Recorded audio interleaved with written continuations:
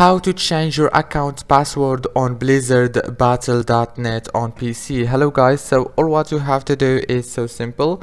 Go to blizzard.com and log in to your account. Now this is the home page, as you can see. All what you have to do is click here, click account settings, click on security, and you will find this password option. Click update and you will be able to change your password from here. As you can see, all what you have to do is enter your old password here and your new here, and confirm your new here.